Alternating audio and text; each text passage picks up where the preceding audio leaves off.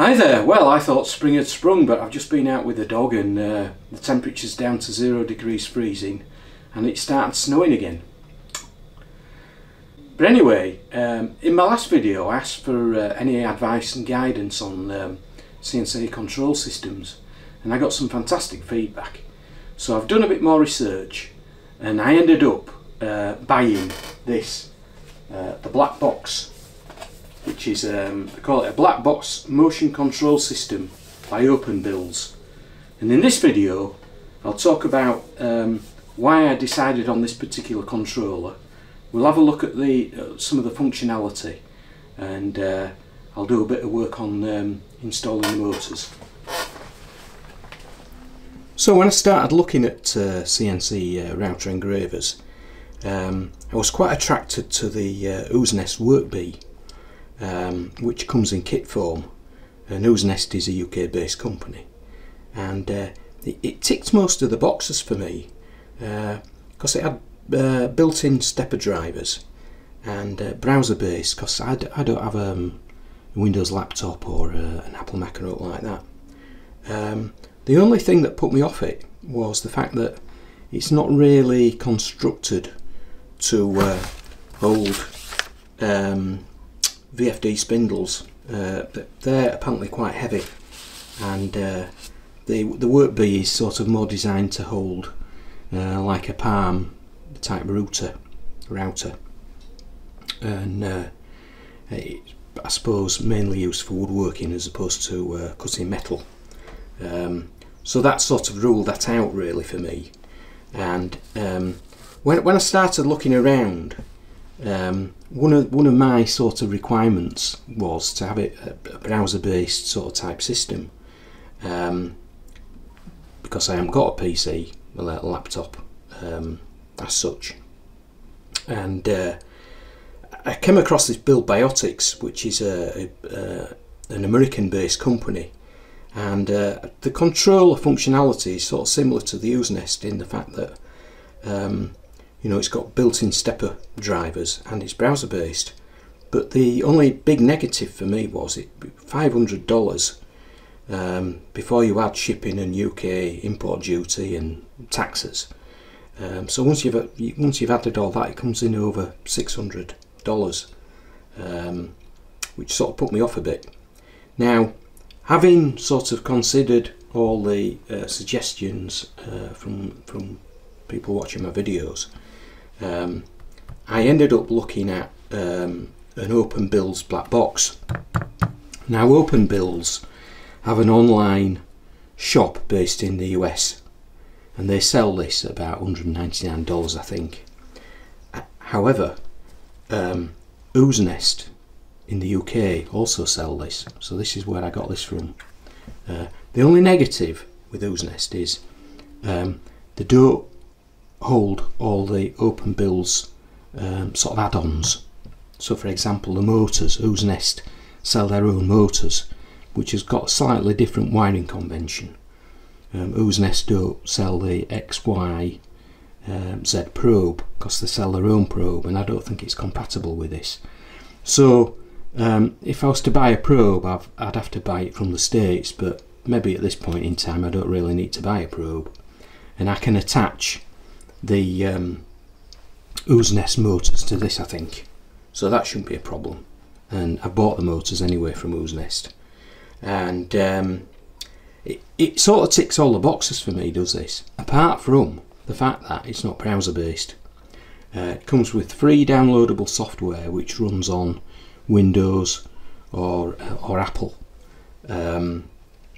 So what I've ended up having to do is buy a laptop, Windows laptop, but hey ho, it is what it is, and I can use that laptop for other things as well. And the control software is a free download onto the laptop, very intuitive, easy to use. The only problem I've got at the moment is I ordered a power supply with this, and Ooznest have unfortunately forgot to put the power supply in the package, so I'm waiting for one of those to arrive.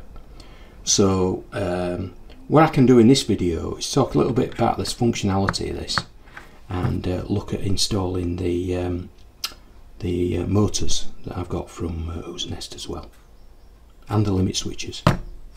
So I think this used to come in kit form, but now it's sort of ready assembled.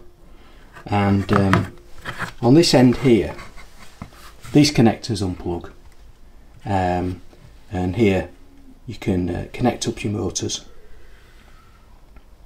and you've got connections for your probe. You've got connections for limit switches as well. So I bought limit switches from Ooznest as well. They're not the OpenBuild ones. I think the OpenBuild ones have got better functionality, but I think it'll be all right. And on here, this end here, you've got a USB connector to connect to your laptop, and various other bits and pieces. Door opening. Not too sure what all these are. I'm sure it'll come clear when I start having to make it work. And this is the input for the power supply, which I haven't got at the moment. But all in all, pretty neat. And like I say, it's got the built-in stepper drivers, so it really simplifies the wiring. You don't have all that bulk. So this is one of the motors that I've got from Ooznest, and it's a 345 ounce one, 3 amp maximum, and it's compatible with the OpenBuild controller. Now, the wiring convention on these motors is slightly different to the OpenBuild motors. So what I've done is I've just put a continuity tester on these pins here, and I've worked out that red and green go to one coil and yellow and blue go to another coil. And having looked at various diagrams and talking to Olivier, we've concluded that the red is A+, the green is A-, the yellow is B+, and the blue is B-. So that's how I'll wire them up in here.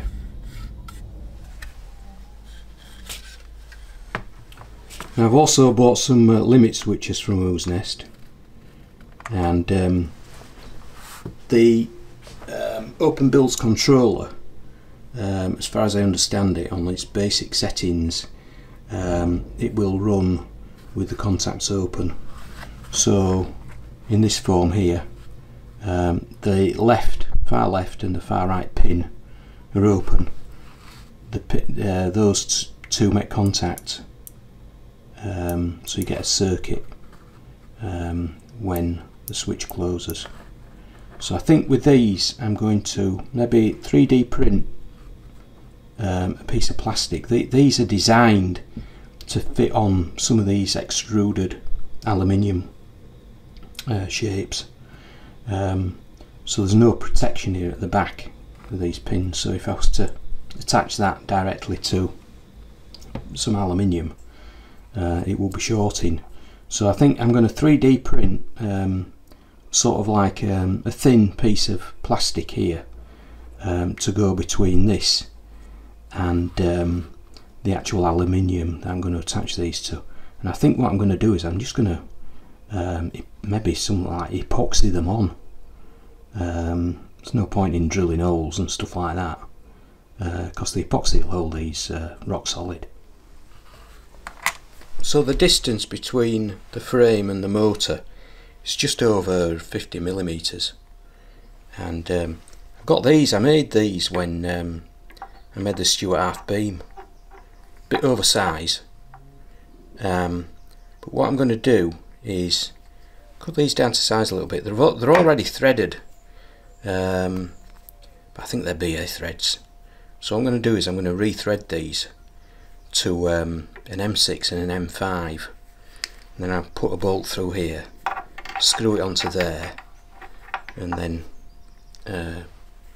put an M5 screw through here.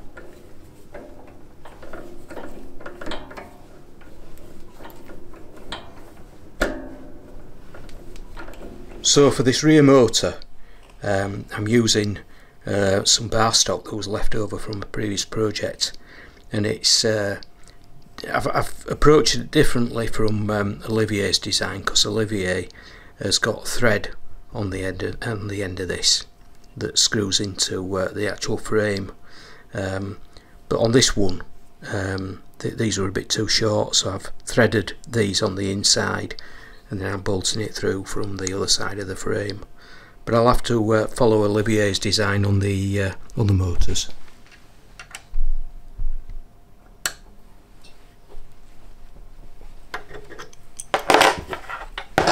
That actually makes for a really strong connection. It's looking good.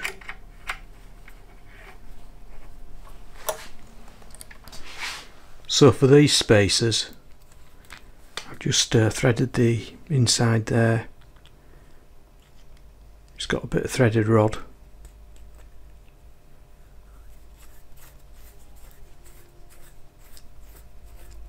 Screw it in and screw that in there.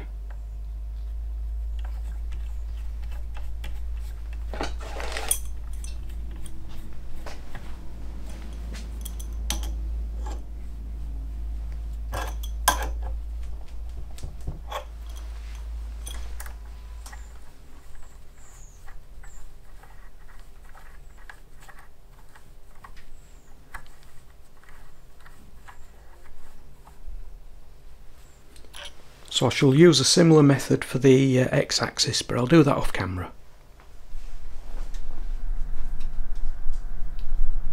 And that's all the motors installed.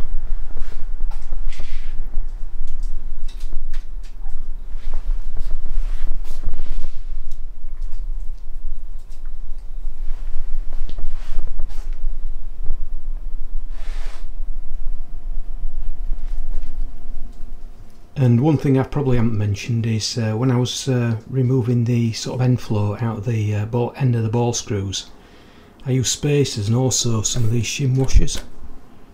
I got some M10s as well. They came in really useful. Well, the good news is the power supply's arrived, so it's just a matter of connecting it to the mains and then taking a positive of this rail into the black box, and a negative off this rail into the black box, and making sure that I've got polarity right.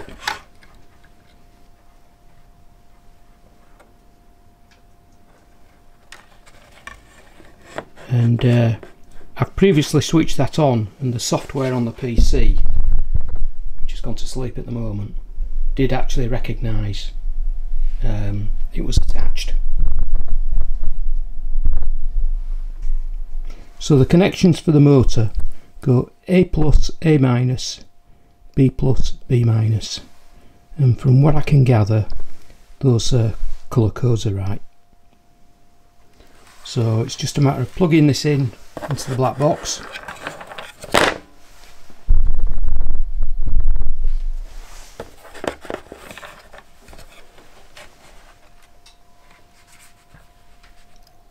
So we're going to go for the Y-axis here.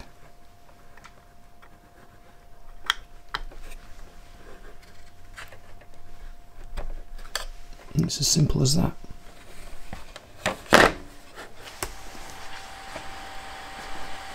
So the black box is connected to the laptop through the USB port, and up here it's saying FTDI USB to serial COM3. So if I connect, it goes through various checks and finds the firmware detected Gerbil version 1.1G, so that's encouraging.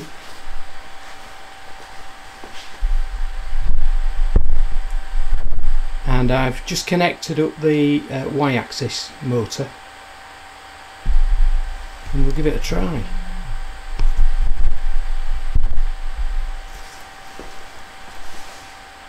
So if I select Y plus, hey, and minus,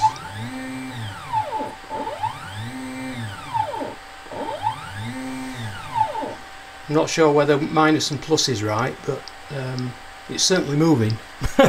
Whether it's the right direction, I'm not too sure. I need to check that. But anyway, I'll connect up the other motors and then I'll get back to you. Well, I've connected all of the axes up, and I've set the incremental to 1mm. So if I go Y minus, and it is going in the right direction. Do X.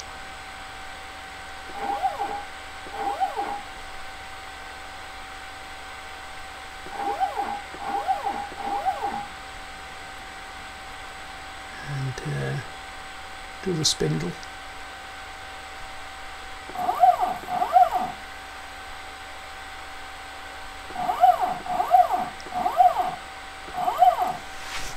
Show you that there.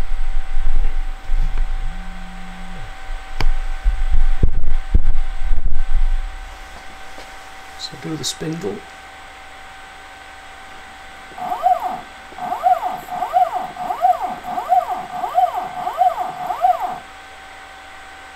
Minus. Do the Y.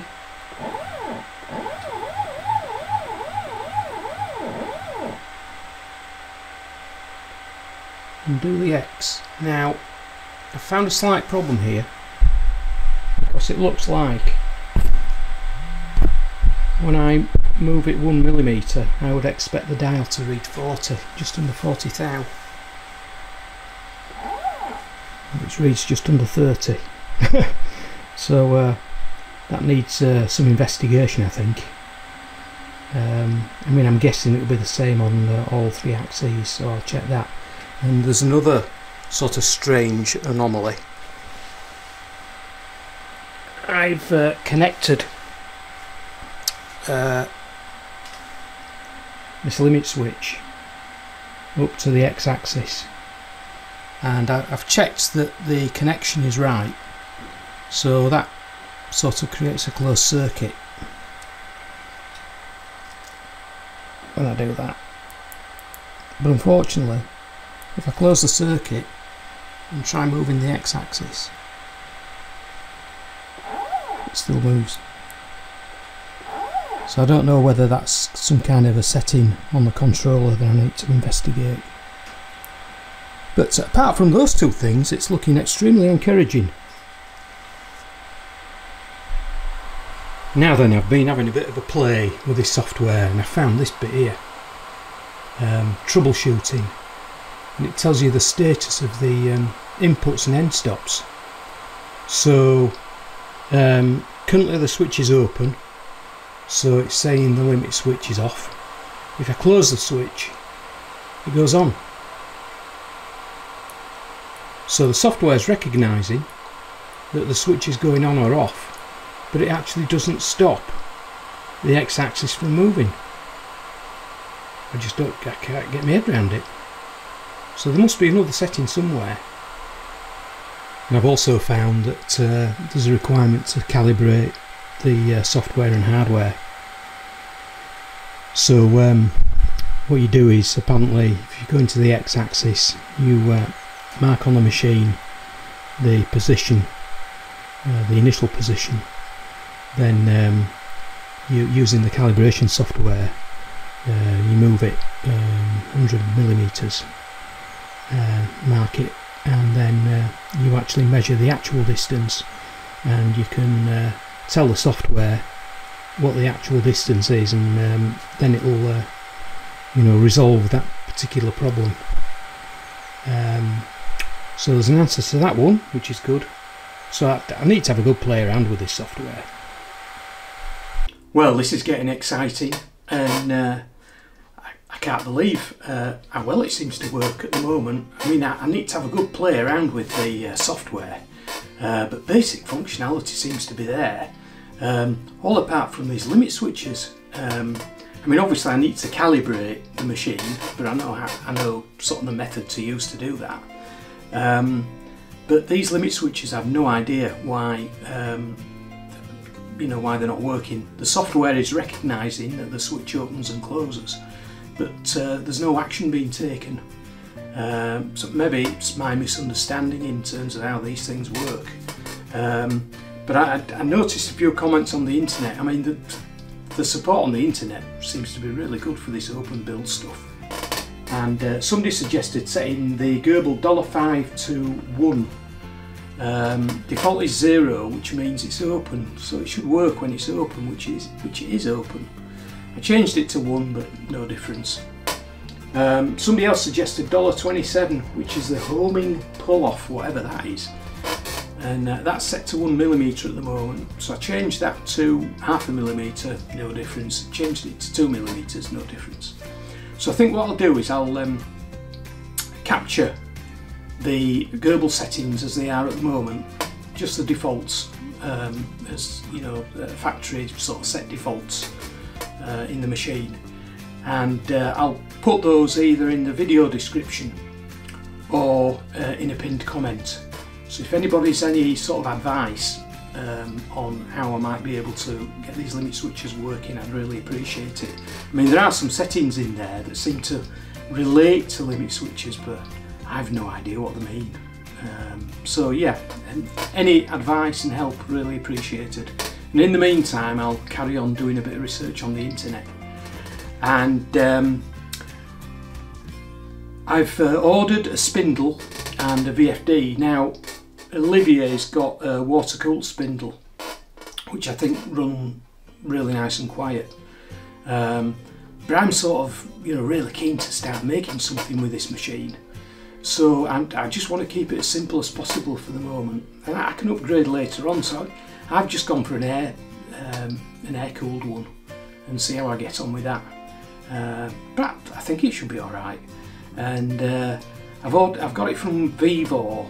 It seems to be a UK address, but whether or not it comes from China, I'm not too sure. But hopefully that should arrive within the next week or so, so I can cover that in the next video and give you an update in terms of what I've been messing around with.